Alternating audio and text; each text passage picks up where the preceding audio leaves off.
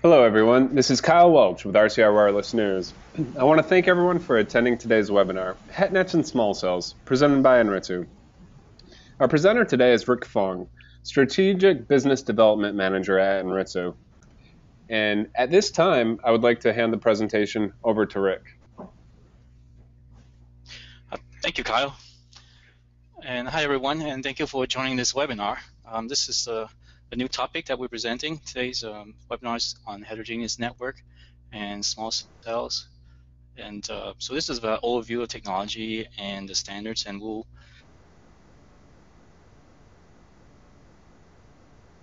be going to affecting the industry right now, and then at the end we'll have a Q&A session where feel free to post questions and ask.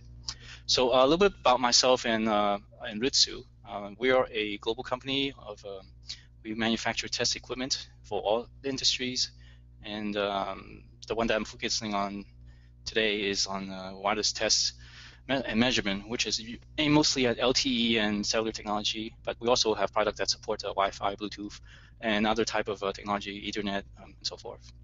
I've been with the company about 3 years, and I've been in the industry about 20 years in wireless and telecom, and in different capacity working in technical sides, as well as marketing and product management side. But today's presentation is really a kind of high overview, a little bit about technology, a little bit about the market, what's driving the need for small cells, and facing the challenges faced by operators today of meeting capacity and coverage. So with that, I'd like to go ahead and start the presentation. So this is kind of an overview of what we'll be covering. Just an introduction to small cells and HetNet. Those terms you probably hear interchangeably, but they're quite interrelated, and I'll explain what each of those mean. Then I'll go a little bit into the details of what the benefits of small cells versus macro cells, and what's happening in the market today in terms of deployment of small cells. Then we'll talk about some of the challenges facing the deployment of small cells, and then some of the testing challenges in terms of user equipment as well as network, and wrap up with a summary of where the market is today and what we probably see happening in the market in the next 12 to 16, 18 months. So to start off, what's the driver? What's driving the market to consider small cell and HetNet? Mainly is because of the explosive growth in mobile data. As we all seen, there's all kinds of report statistics, all pointing to the fact that mobile data is growing year over year, very, very quickly. And this is just one of many studies and statistics I put out. This one's published by Cisco, but saying that mobile data itself is tripling or even 5x over the next few years. And mostly it's driven by video. But not only that, is that the portion that is driven by video tends to actually go even higher. Right now, currently in about 65, 70%. Previously, it's about 6%. So it's projected to actually reach even 8% of the total volume of mobile data. And the data itself is actually growing very quickly year over year. And secondarily is this number of devices that are connecting to all the mobile networks. There's some studies saying that for the next 5 years, really, the number of devices it's going to be 10 times as many devices we have today. So the volume of data, the number of connectivities that networks worldwide are going to be supporting is a huge number. But lastly, the most important point is that operators really looking to expand their network and increase coverage and capacity, really, because of the demand, but because they need a way to figure out how to deliver that data more cost effectively. Today, the cost of delivering 1 gigabyte of data is not coming down as quickly as what the users are really paying for it. So the ARPU for data is actually decreasing at a rate that's faster than any cost reduction can be had from increasing capacity using LTE Advanced, carrier aggregation. All those technology can reduce the cost of delivering the data, but it's not coming down as fast as the price the users are paying. So in a way, for the operator, they're kind of forced into a difficult position where the margin is actually squeezed down to zero effectively. And so they need to actually keep up with that trend. And small cells and HetNet is a way to do that. So let's go ahead and talk about what is a small cell, just so we have a common understanding what it is. and what HetNet is. So this is definition I just pulled from the small cell forum, but other places have similar definition. Basic small cells are like a microcell, but they're small in several aspects. It's small in terms of the radius of the coverage. That is, it covers a smaller area. It's small in terms of power output. As you can see at the bottom there in red, those are the typical type of small cells compared to a macro cell. And also the number of users. So typically, a small cell, you can see there, it's support on the order of maybe 100 users, maybe 200 users. They consume much less power. They also transmit much lower power. So the power consumed is actually in the order of watts. And as such, it doesn't require any active cooling, any moving parts, any fans, which reduces the cost of the cell, the equipment itself, but also reduces the cost of maintaining the site and any facilities that are needed to support that cell. So if you think about a small cell, it's really kind of like a Wi-Fi access point that you may have at home. It's really just a passive equipment that's installed and operates about that same power and same coverage area. And lastly, small in terms of physical size. You think of a small cell nowadays, a lot of companies are building and marketing small cells. They're really on the order of fractional cubic foot, like a quarter to a half cubic foot, or 5 to 10 liters of volume. And if you think about that, that's the typical size of, say, a kitchen toaster, for example, if you can imagine. That's what a small cell would be in physical size. And that allows it to be easily installed in places almost anywhere. It doesn't need to go up on a tower. In fact, a lot of deployment will be at street level, and we'll talk about that and how that's used. So for comparison there, you see a table at the bottom. The macro cell today, I mean, of course, it can range from hundreds of meters to even dozens of kilometers in terms of radius. But typically, they're about 1 kilometer, the typical size. And then small cells are the 3 types you see listed below in red. We have outdoor microcell, which is similar to a macro cell, but smaller radius and smaller in terms of power. And picocell, which is smaller still and used in a different environment. And typically they're deployed in a enterprise environment. For example, if you think about a large campus or perhaps a university or a shopping center. Whereas macrocell, more public spaces like a large transportation hub, like an airport or a train station.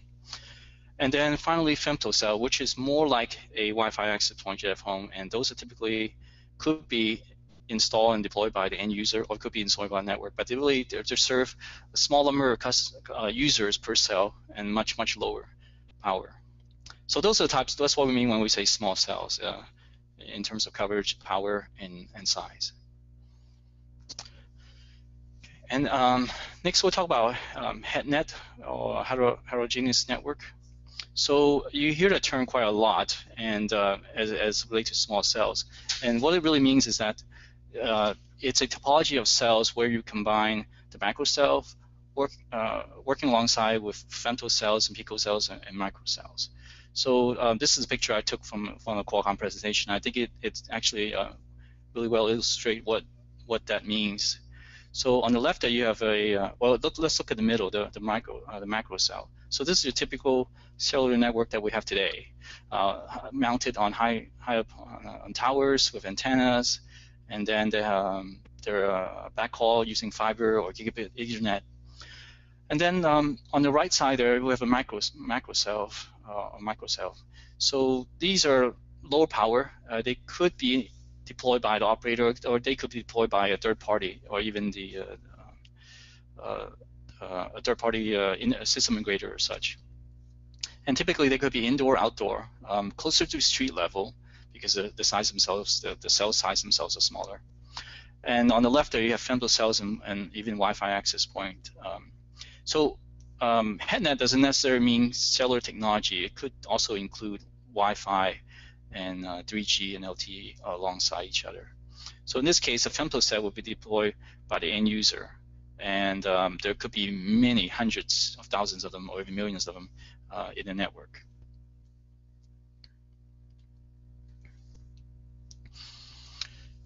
Okay, next we'll talk about the benefits of small cells.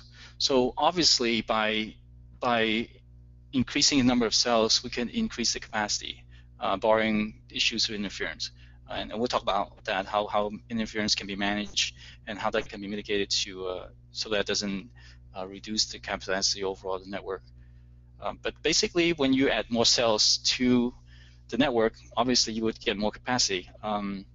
And in the case of LTE, that's especially true because LTE most deployment use reuse factor of 1, meaning all the cells use all the frequencies that are allocated to it. So instead of allocating a portion of frequency to each cell, you actually allow all the cells to use all frequency. So if you think about adding, let's say, doubling number of cells by, let's say you have 100 macro cells and you add additional 100 micro cells or small cells to the network, that really increases the capacity because each cell then have capacity X, and now since you have 2X number of cells, that would be double. So increasing capacity is the most important thing. Second, really factor for operators really improving coverage. Micro cell work well on outdoor environment, but as people spend more time indoor and accessing the network and mobile data indoor, or in urban canyons where there are tall buildings, where the path there's a great path loss, there's actually a need to improve coverage, and putting more macro cells high up on buildings and towers does not necessarily achieve that goal. So small cells allow that to be the case. Small cells can be deployed indoor, they can be deployed at street level, they can be deployed in or even outdoor environment, but like a university campus. So you can really improve coverage in spots where there are holes of coverage from the larger macro network. So that's the second benefit. The third one is really reduce costs, and we'll on the next page we'll see some of the studies that are happening. But a lot of the industry now are looking at this as a way to reduce the costs on the order of 1/2 or even 1/3 or 1/4 compared to a macro cell deployment.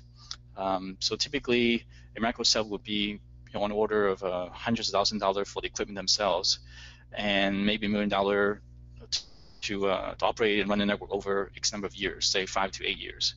And the small cells would be maybe $100,000 for the cell, or $50,000 to $100,000 for the hardware and the network, and the operating cost will be also a fraction of that.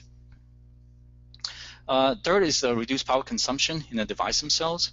So because, and this really relates to the coverage and the deployment model, because the cell sites are closer to the actual users, and because of the less path loss, there's less power that's required from the UE themselves to broadcast and transmit. So it improves battery life in the device themselves, but also reduce power consumption in the network as well.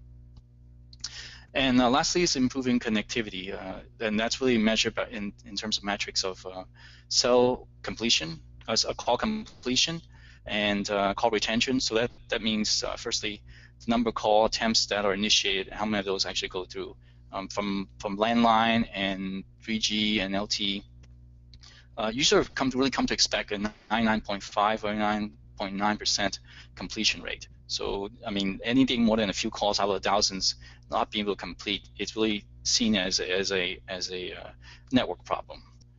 So operators don't want to have to deal with that. And the second metric is really call retention. So how does the call stay up?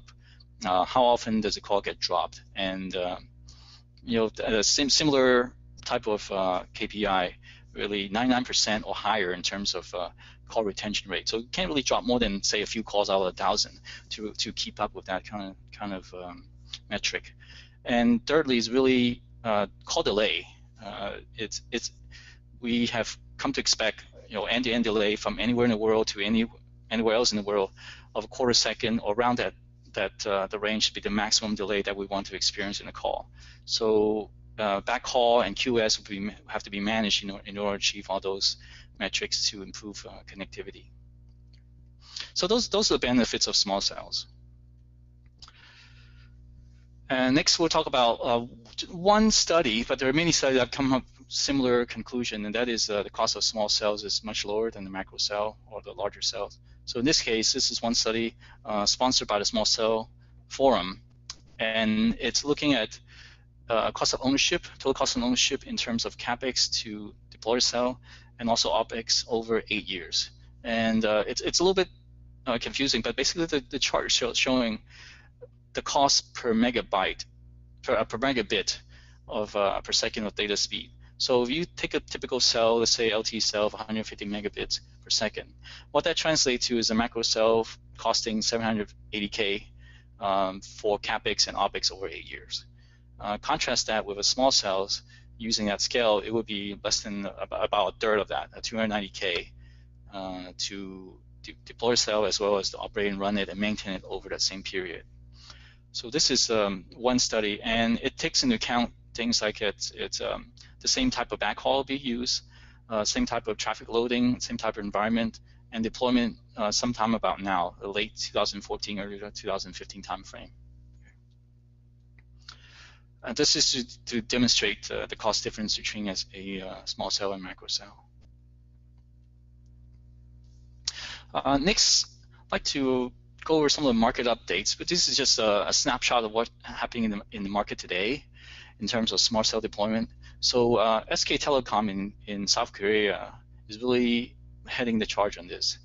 They were the first one to actually have a large-scale deployment of small cell into their macro cell network. And they've actually been doing this for about a year now. I think it started early last year in terms of adding macro cells. I think right now they have tens of thousands of microcells, maybe even 100,000 microcells by now in their network, so, mostly in the Seoul area, but also in outside of Seoul. And recently they have added EICIC, which is the interference management technology. That's part of LTE Advanced. It's able to SK Telecom is able to use this in the network because we'll see later, interference is actually a big challenge for small cells because you have so many cells that are next to each other, so many cells that are overlapping, and so interference is a way to maintain that increasing capacity without mechanism like EICIC. Any benefit that you could get from deploying more cells would simply generate more interference, and so interference is really a key to deploying effective HetNet with small cells. Next is the recent announcement by Vodafone at the end of last year that they've signed an agreement with an advertising firm, JCDecaux, and this is actually a typical, I would say, very good example of how small cells could be deployed effectively. So JCDecaux, this advertising firm, owns a lot of what they call street furniture. That is outdoor billboard, bus stops, and signposts at street level, which have power, which have a lot of visibility, and Vodafone signs agreement with them to basically install small cells into those street furniture. So if you imagine people waiting at the bus stop would get cell coverage that is from a small cell extending maybe 100 meters from that cell site, and at the same time the cell could be using the power that's already available. It's really just a matter of providing backhaul and installing those cells, tens of thousands of those cells across a city in order to provide this coverage. So I think that's really a good example of how small cell could be effectively deployed. In this agreement, actually, the advertising company is actually designing the housing, the outer housing of the unit in order to blend in the small cells along with the surrounding. So that you won't see, huge white gray boxes with antennas sticking out. It will actually be covered up so that it will be basically unobtrusive. It will blend in with the environment. And lastly, it's a article actually provided by the Small Cell Forum, and the statistics a little bit old from a year ago, but basically it's like worldwide right now there's about 8 million small cells.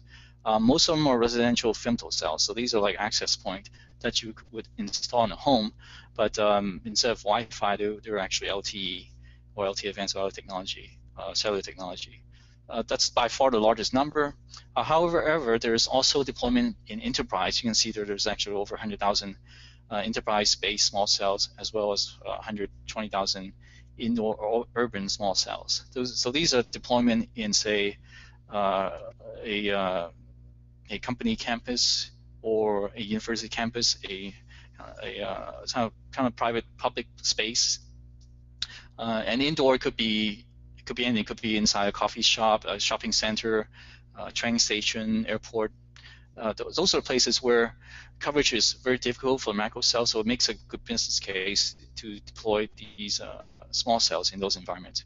And then lastly, there's also outdoor small cell deployment for rural and urban areas. So about a year ago, there was actually 64 operators that have already completed trials and started commercial deployment of small cells using what we defined earlier as small cell compared to a macro cell. Okay, next I'd like to talk about some of the challenges for small cells. We talked about the benefits, but obviously nothing comes free. So there are challenges, and we'll go through some of the key ones right now. First and foremost is siting. So siting is really the selection and choosing of a site, and also gaining access to the site. That sounds simple enough, but really there are many facets to that. There are a lot of regulatory implications. Because now you're installing some equipment outside. It could be on lampposts, it could be at bus stops, it could be on street corners. Those actually have different regulatory requirements depending on what city you're deploying in. Of course, there's also federal requirements in terms of power output, because now you're really deploying equipment that is not on a cell tower hundreds of feet up in the air, but really at street level. And of course, it has to be unobtrusive, because a lot of cities, especially in Europe, they don't want any kind of outdoor furniture that would take away from the city, the beauty of the city itself. And of course, the unit has to be compact and lightweight, so it's easily hideable, if you will, and installable and replaceable quickly.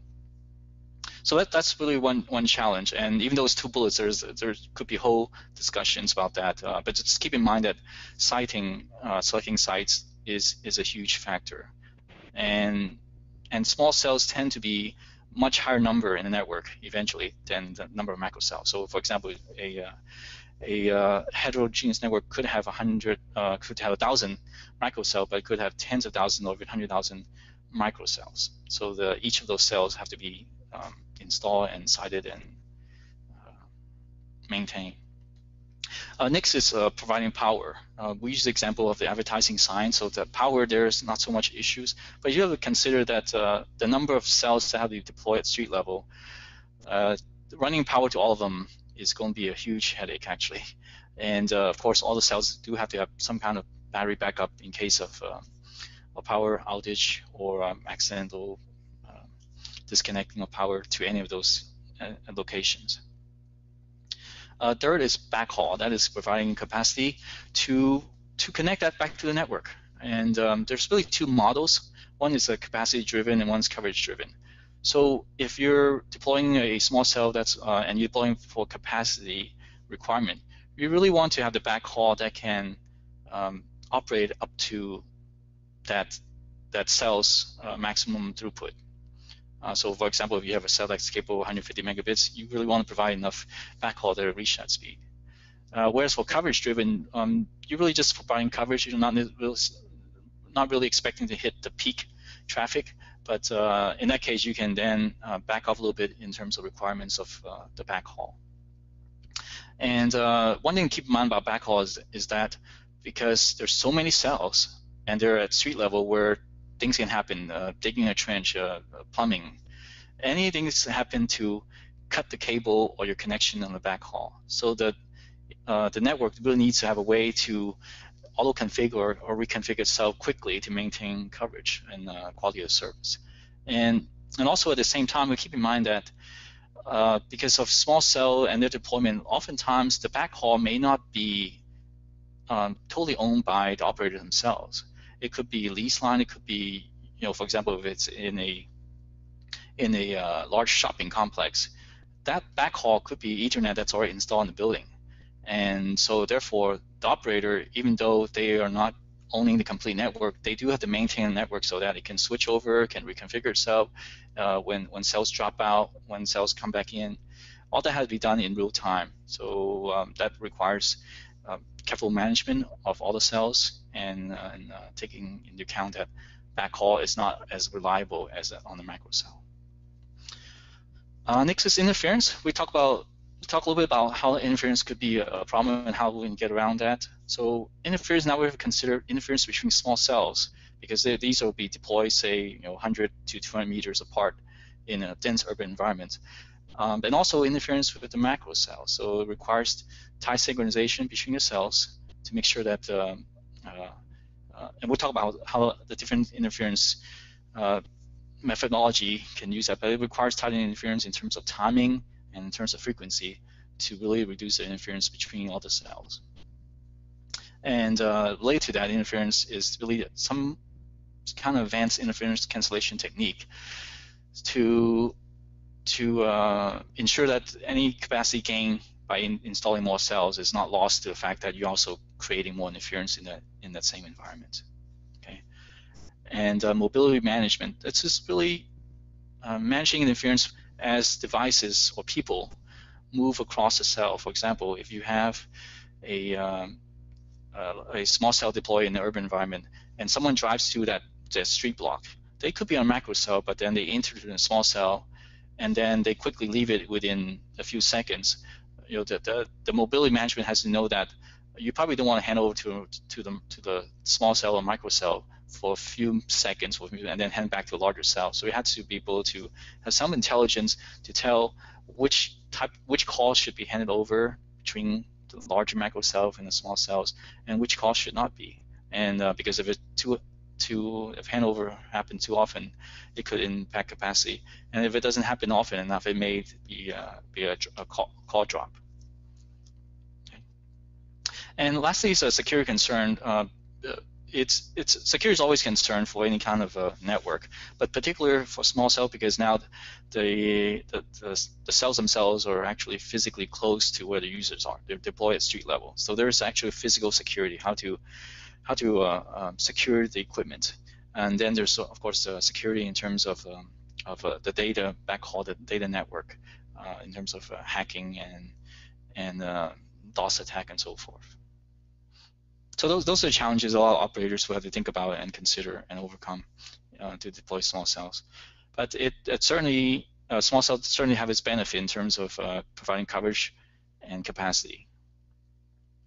Okay. So next, we'll talk about some of the technology that can be used to mitigate some of those challenges. First and foremost is the cell range expansion. This is a way to, it's really a cell selection algorithm that's deployed in the network, and then takes coordination between the device themselves and the network in terms of selecting which cell a device should camp on. So if you think about how a small cell, as we mentioned, is much higher power output compared to a micro cell. If a user is within the range of a micro cell, it should be connected to a micro cell.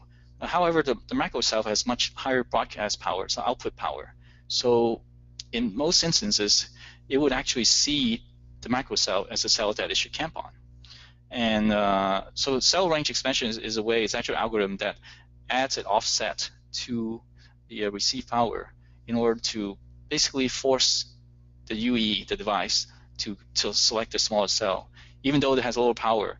The reason you want to do that is because the smaller cell has less path loss, which contributes to saving power, battery power in the device, but it also improves uplink. Remember, the device is limited in terms of how much power it can put out in order to send data to the network. And if it has to boost its power in order to reach the larger macro cell, it's actually using more power than it should. Meanwhile, if there's a smaller micro cell nearby, it could connect to that. Now, even though the power is lower on that micro cell, it is actually a better link, better connection, because it's using less energy, and also because it's closer. So micro cell and micro cell deployment, HetNet deployment, actually introduces this type of issue where you have a huge difference in terms of power between the larger cell and smaller cells. And cell range expansion is a way to manage the cell selection. It's really an algorithm that chooses the difference of the power based on, and it can be selected by the operator in terms of how many dBs difference to introduce in that algorithm. Next is some of the interference management techniques. So EICIC was introduced in release 8, and then EICIC and is in later release. And really, there are ways to coordinate cells so that they don't interfere with each other. ICIC is really a frequency domain interference. So basically, you take a frequency and you divide that up among the cells. So you could have half the frequency assigned to the larger cells and half the frequency assigned to the smaller cells. That's one example. But there's also a time domain interference. So by splitting up the frequency, you're really giving up half the capacity, right? You're not having to access the full spectrum or the full band of the frequency that operator purchased. So one way is actually to use all the frequency for all the cells, but assign time slots where each cell can use that frequency. So that's where you have time domain interference coordination coming into play, or with EICIC. That takes into account that not all the cells are broadcasting at the same time, and when they're not, the neighbor cells could be talking, or other cells that could be sending or receiving, and using that same frequency to transmit or receive information. Next is a SONG ANR, or self-optimizing network, automatic neighbor discovery. So this goes back to the fact that you have so many cells and so many users, and the RF environment is constantly changing, right? There's requirements to maximize the capacity and usage of the air interface, but since the air interface RF environment is constantly changing, you really need a way to adjust the network in terms of the cell radius, in terms of power, in terms of what cells are broadcasting what frequency and at what time. And so self-optimizing network is really a way for the network to adjust itself depending on needs. So for example, if you just think of, let's use a simple example of rush hour. At the end of a workday, everyone is leaving, say, a downtown area, and they get in a car and they tend to be mobile. So you probably want to shift off, put most of the users onto the microcell network, because if you kept most of the users still on a smaller local microcell network, you would have so many handoffs that you have to process in the network, and that really just bogs down network. And the network is not going to be able to handle that. So the network has to learn to cope with that, and part of it is using intelligent algorithms to see what kind of patterns are in the network traffic, and also what happens when certain cells become unavailable. So for example, if a cell goes out of service, the network itself has to adjust and expand neighboring cell to cover that hole, that area that is no longer being covered previously. So that's one way to address that challenge. Next is about carrier aggregation. So carrier aggregation really is using different carrier frequencies and coordinating them so that the particular device could be receiving signal or talking to the network by different base stations, by different carriers frequencies. This is not particularly specific to a small cell, but carrier aggregation is a way to address the interference problem. And lastly is the coordinated multipoint. This is a way for the network to actually have multiple cells broadcasting to each device, and for the device to reach the network on the uplink. It takes coordination between the network and the device to assign frequencies. And if you think about it, one particular example that I'd like to use is if, let's say, a device is in an environment where it has access to a microcell, but the access is unreliable, meaning it drops in and out. So in that case, you could use the larger macrocell for the control channel. Control channel, as you know, has much higher robust channel quality. There's more error correction and robustness to the control channel. So that could be kept at a macrocell. Meanwhile, the microcell could be used to deliver user plane data. And even though it's not as reliable, there's fluctuation in terms of quality of service. Still, the user can receive the data, because a lot of data is not necessarily so time sensitive, right? If you're downloading a web page, it doesn't have to be within the millisecond. It could have some fluctuation in terms of the coverage, but in this case, it could benefit by the added capacity, the increased coverage of delivering the content on the smaller cells, but still maintain connection to the larger macro cell for the control channel. So that's one way of splitting that up and getting access to increased capacity. Lastly, we'll talk about some of the testing challenges. So for small cells and HetNet to really become effective, a cost-effective, economic, viable solution to increasing capacity, a lot of the devices and the network themselves have to be tested. And as I think you can see, deploying a HetNet, a heterogeneous network of combination of macrocell and microcell, is really quite different to deploying a network consisting mostly of macrocells, because the difference in power transmit level, and also the interference and the smaller cell size in terms of a handover, all those have to be considered in order to have a cost-effective, economically viable deployment for small cells. So some of the testing challenges that I see that need to be that we need to take in consideration when we introduce devices that supporting small cells, really interference management.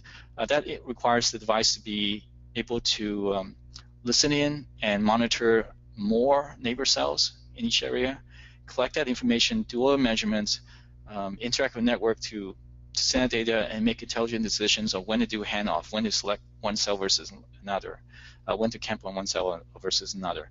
So that's actually requiring much more power, processing power in the device in order to do this. Another challenge is really quality of service or quality of experience. Because of introduction of a backhaul network that is maybe not be entirely owned by the operator, there's quality of service that needs to be adjusted and tested. What happens in the small cells? How does a UE cope with the fact that there's large fluctuation in terms of what can be delivered over the air, what can be sent over the backhaul, and how that cell selection process happen?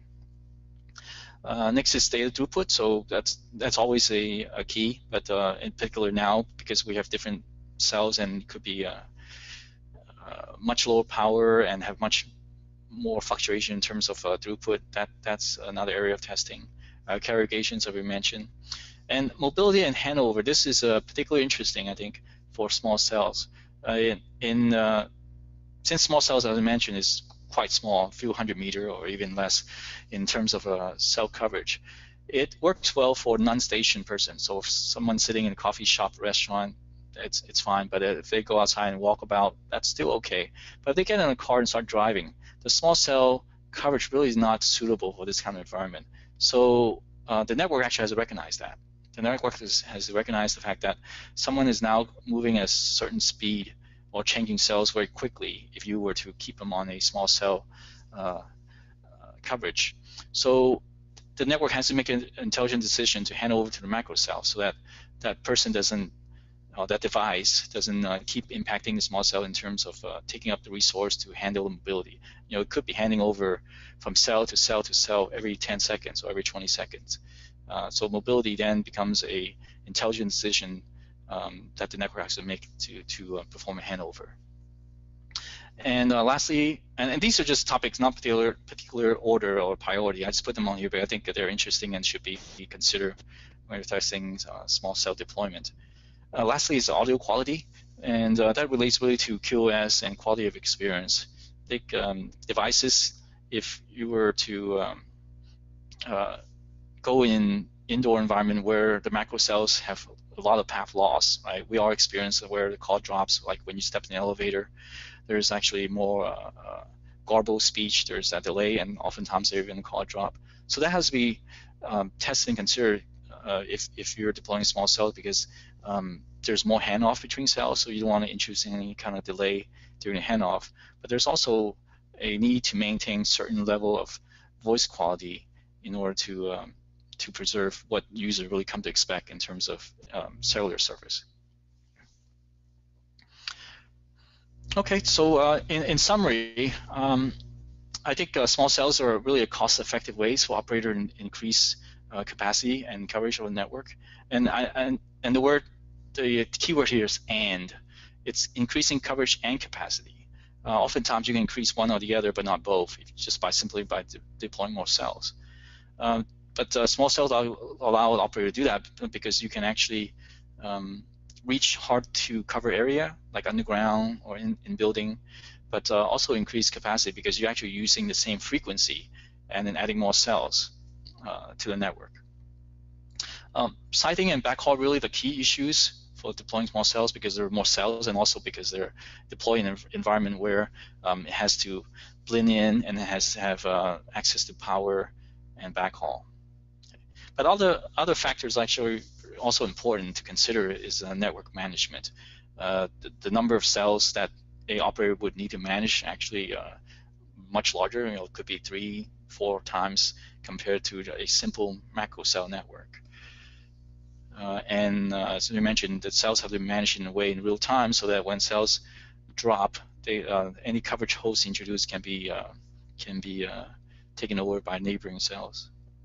QoS is always a issue there, of course.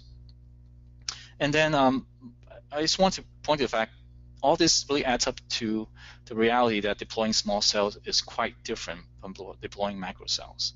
Right? Macro cells have much larger power output and larger coverage, but with microcell there's more handoff you have to consider.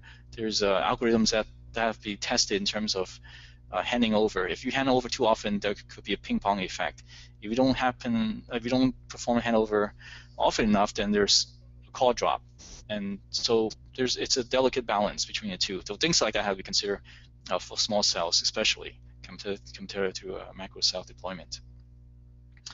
And that leads really to the next conclusion, which is testing devices and network in a small cell is also different from testing a macro cell. Handover is one scenario.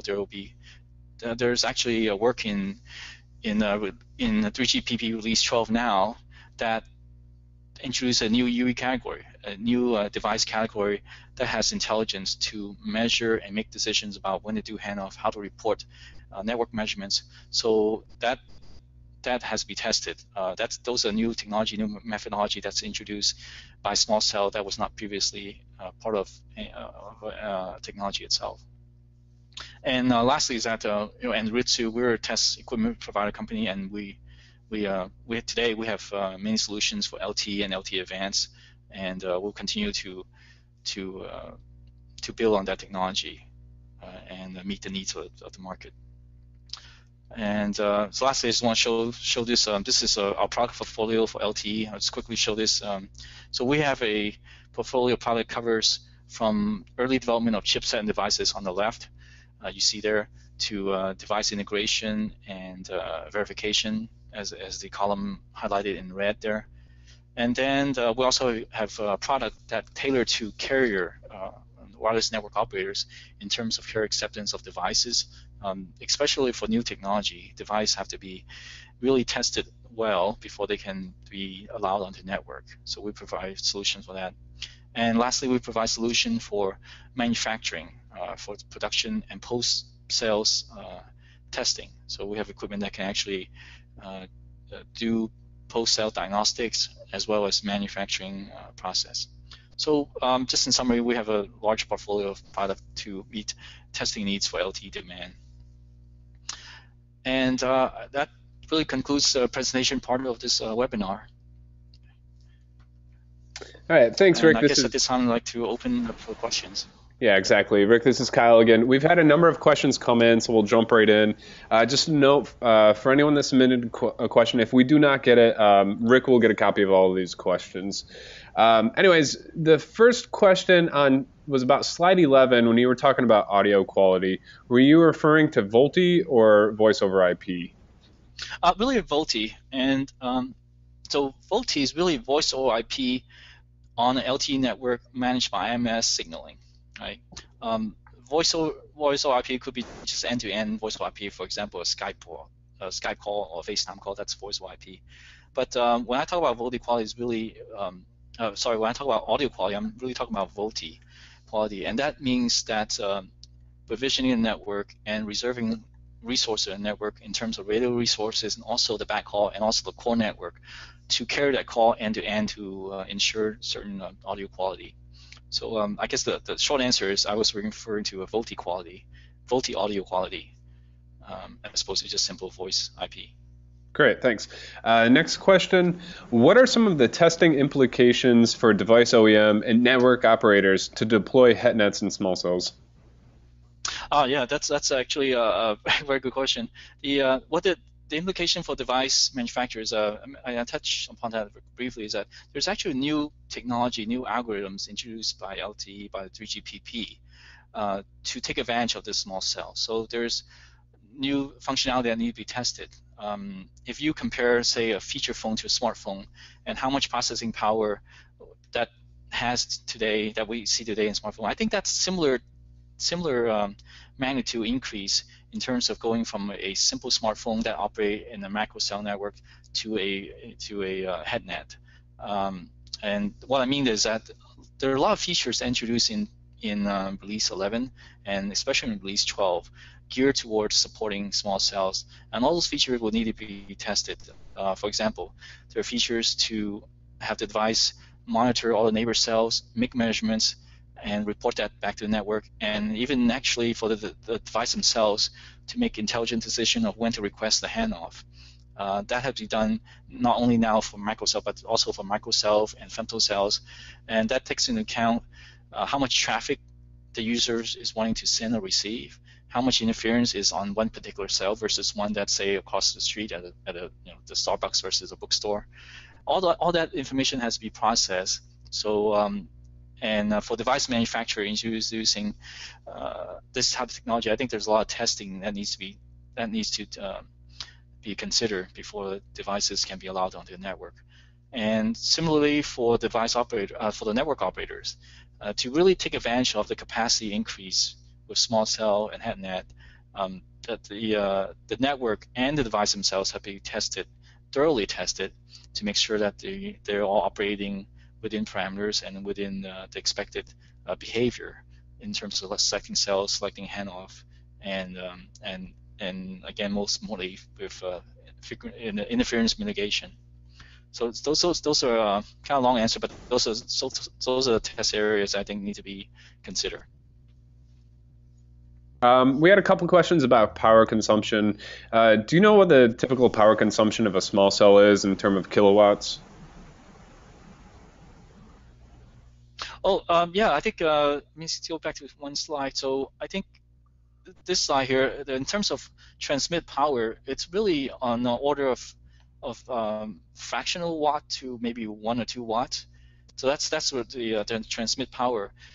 And a lot of the microcell, or what in general we call small cells, that are coming to market today, the total power consumption is like 5 watts for the whole cell. So you think about something that is like a Wi-Fi access point. It has to consume very little power, first of all, because you don't want to generate too much heat, and it requires active cooling. It requires much more infrastructure to address that. And if you generate so much heat, you actually have to use fans with moving parts, so that reduces the lifetime of the equipment.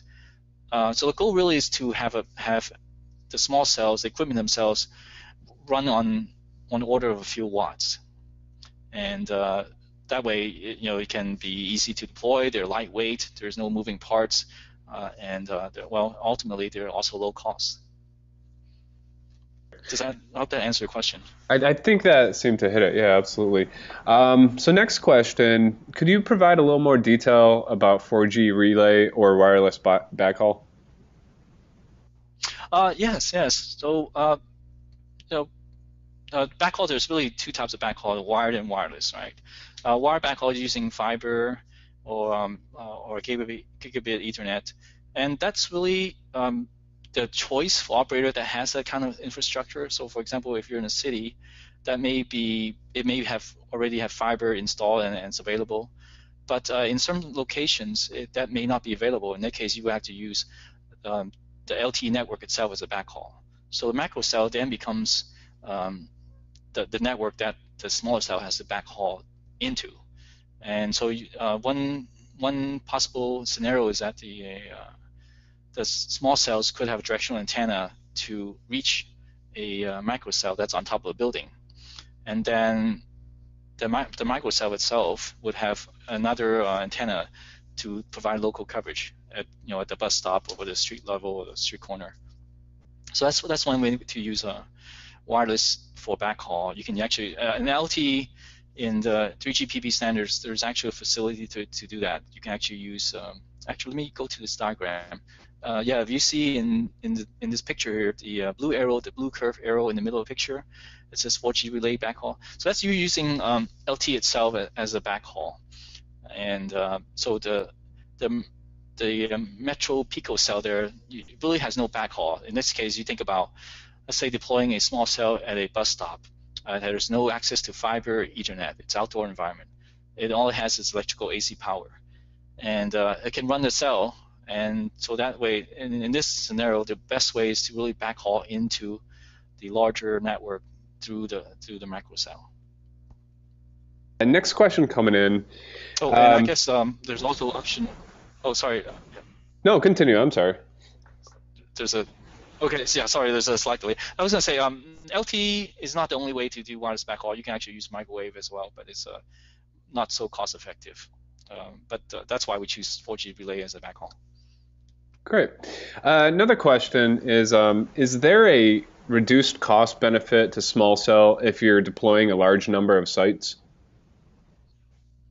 Well, certainly, each cell themselves costs less than the macro cell, and they also tend to be portable too. So, for example, if for example there's an event and you quickly need to deploy coverage, let's say I don't know, it's just an ultimate case. Let's say there's an Olympic event and you want to provide coverage in a few years ago in the Olympics in London. Deploying small cells is actually quite effective because you can do it at street level. Although you have more cells to deploy, you can actually deploy those cells very quickly. They're easy to deploy because they're lightweight, they're street level. You don't need a crane or you don't need to build a tower to put them up. And the cost themselves, of course, is lower for the equipment.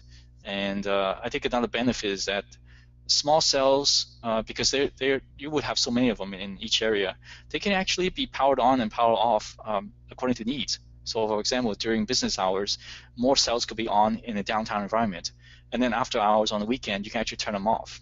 You don't need to keep running them.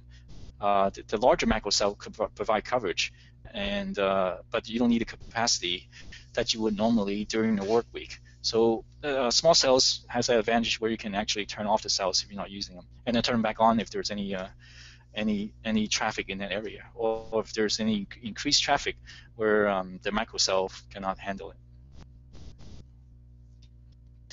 Do you think frequency spectrum will be allocated to small cells versus macro cells in some sort of standard? It could be, but it's not really necessary because the small cells could operate at the same frequency as a macro cell. And in fact, that's how we really take advantage of the increased capacity. You use all the frequency spectrum, all the frequency band that operator has, and use them for both the macro and the micro. You could split them up, and that's one way really to reduce the interference. But depending on what the goal is, you might be better served, an operator might be better served to actually use all the frequencies. So I don't see a need to actually allocate certain frequency to microcell versus microcell, except the fact that microcell, because they're much lower power, they do have the ability to run or use unlicensed band. So, for example, one model is that the microcell use licensed band, and the femto cells could use unlicensed band. And so you've heard of things like LTEU, unlicensed LTE, which really use the same band that Wi-Fi uses in the 5.4 gigahertz, in conjunction with the licensed band that the operator has. So that's a way to provide coverage indoor by using unlicensed band that's available or allowable to be used, and use that in conjunction with a macro cell. And that is one scenario where you can use the example I used earlier where control channel stays on a macro cell and the user plane traffic goes to a macro cell. So that's one way to do that. But I think to answer the question, do we really need to have separate band license for micro cell versus macro cell? I would say not necessarily. If the frequency is available, it's actually better to use it all for all the cells. Another question. So we've been hearing a lot about CRAN and VRAN in the industry lately. Would you consider that an evolution of small cells? I'm sorry, can you repeat the first part? We've just in the industry in general, we've been hearing a lot about CRAN and VRAN lately. Would you consider those an evolution of small cells? As Actually, I'm not so familiar with the two terms. Yeah. okay, So I'll have to take that as a question I can respond to later. okay. So early in the presentation, you referred to backhaul. Would you describe that as how would you describe a self reconfigure in a network in terms of backhaul? Oh, okay. Yeah. So backhaul, and that goes back to the fact that backhaul is not necessarily owned, managed, or operated by the network operator. So oftentimes, if you take the example on this picture on the left there, it's a femtocell that could be deployed indoors. So for example, I could be I could go to my operator. I say I want better coverage, and they say, well, we don't have, you have the option of actually installing a femtocell in your home. So what the femtocell does is actually use my internet access in order to backhaul into their network. And in that case, the backhaul is not owned and controlled by the operator, but the operator still has the obligation to provide a certain level of service. For example, if I make a call on my phone but connects to my femtocell, it still has to be able to support voice quality of a certain extent. And so that means that the network itself has to be able to make intelligent decisions in terms of what happens if I start to lose capacity in my backhaul. My calls then should hand over to the macro cell. But in terms of the backhaul management, there's let's take an example like a outdoor environment or a public space environment where there are many macro cells. Some macro cells could be highly loaded, a lot of traffic on there. It could be become available because there's a cable cut. In that case, all the neighboring cells would have to be adjusted, and in order to provide that coverage. And of course, the backhaul itself has to be monitored to see that capacity is available to increase coverage in that area. It's think about it as an ever-changing environment, and that you really have to monitor it. And so if we plan a network ahead of time and provision it, it probably won't be able to respond so quickly in terms of when there's outage. But if you have automatic detection of network fluctuations, network coverage drops, you can quickly respond to that, and the network of course can be made to make intelligent decisions of how to fill in those holes, how to provide coverage to those areas. All right. I think that's what the question was asking. Yeah, I think you hit it. Okay. So we have time for just one more question. Earlier, you talked about Release 12. Can you talk about some of the features with that would support HetNet and small cells? Yeah, sure. So Release 12, I believe it's to be functionally frozen, I think in March, so fairly soon. And there has been a lot of work items in 3GPP to address many different areas. There's areas to address eMBMS broadcasts, but one of them was actually to address HetNet and small cells. So I think some of the work that's going on right now for small cell really focuses on the interference mitigation. One is what I talked about earlier, is cells can actually be turned on and off. So say after hours, it's better to actually turn off the small cells because there's more mobile traffic, in vehicles. So therefore, more traffic should be handed on them to a macro cell. There's actually procedures and algorithms to define to help devices detect and hand over to small cells. So there's ways for the device to actually discover if there's more cells in the area and when they should be handing off to those small cells or handing back to larger cells. There's actually work going on to define those kind of algorithm procedures. Another one is what they call dual connectivity, and this is where the device, as I mentioned, is using the macro cell for control plane traffic and using the local smaller cells for the user traffic. That's actually, I think, a very interesting way of increasing capacity. Another way is I think I briefly mentioned that, that's the UE enhancement. So there's enhancements to UE. There's actually a new device category defined that has the capability to perform what's called network-assisted interference cancellation suppression. So the network can actually and the device can actually work together to see where there's interference and select different resources, different frequency or different channel or different time slot to reduce the interference between devices or between cells, so that it actually increases the throughput by reducing the interference. There's there's also well, yeah, and actually related to that, there's actually interface. The cells are using the X2 interface between E-node Bs in order to coordinate that interference. So there's actually a lot of work on the device side and also on the network side to manage this interference. And I mean, there's actually even a new UE category defined that has a capability. So I think that's actually a very positive step in the release 12. That's about all the time we have for today's webinar, HetNet and Small Cells, presented by Anritsu. Again, I want to thank everyone for attending, and I want to thank our presenter today, Rick Fung, Strategic Business Development Manager at Anritsu. Thank you, Rick. Thank you. Thank you very much.